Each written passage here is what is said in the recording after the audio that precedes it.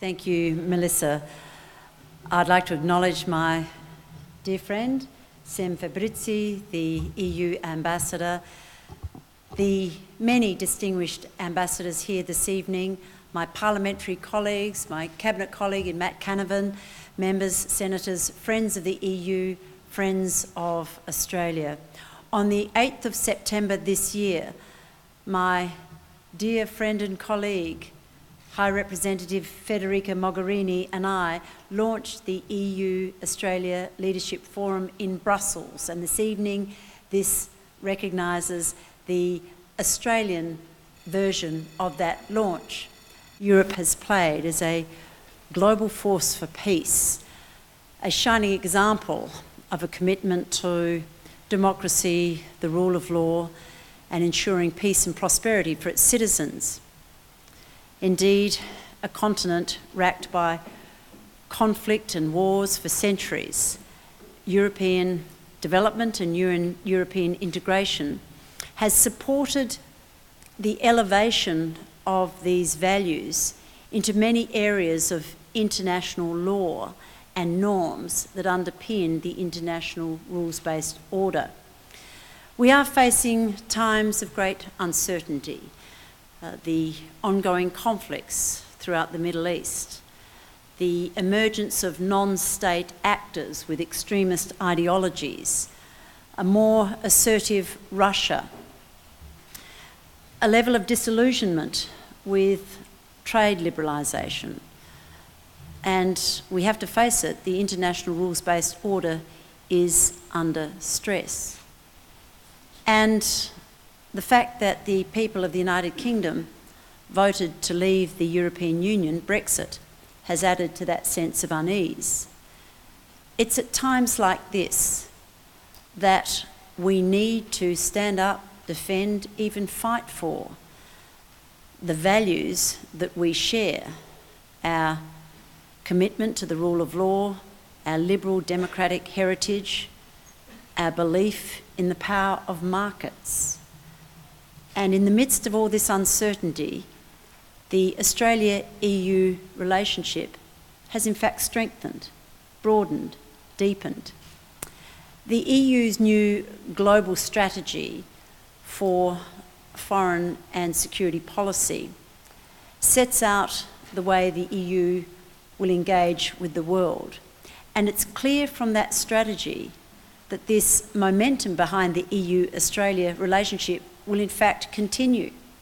The strategy focuses a great deal on the Asia-Pacific, where both the EU and Australia have many shared and common interests and common challenges. So it's against this background that I am delighted to be part of the launch of the EU-Australia Leadership Forum. For this will broaden, deepen and diversify our already strong relationship. It will strengthen our ties and it will bring new energy and passion and vision to this wonderful relationship, involving government, business, private sector, civil society, academia, our creative industries, a range of people who will come together to discuss our common challenges and common opportunities. After this event, I understand that some of the sharpest minds in these fields will come together as part of the steering committee to forge the principles that will underpin this initiative.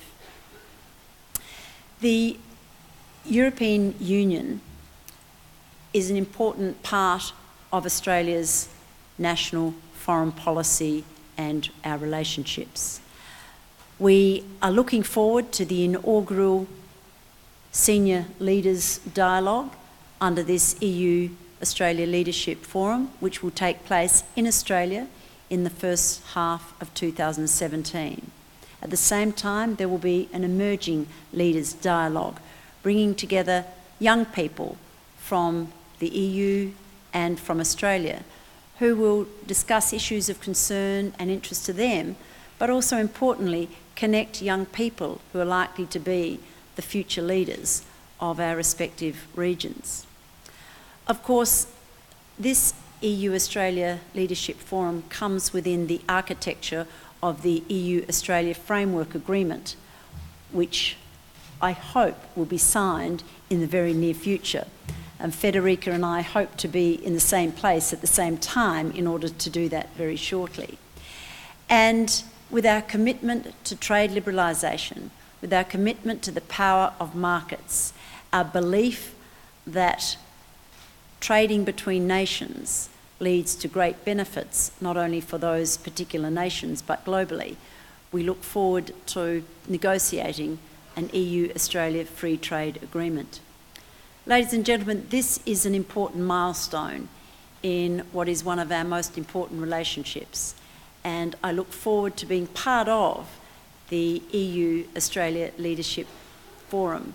And I thank Ambassador Fabrizi on behalf of the members of the EU who decided to offer Australia this extraordinary opportunity to hold these forums over the next 3 years. So, unless it's already been done formally, I will now take this opportunity to formally launch in Australia, in our national parliament, the EU-Australia Leadership Forum.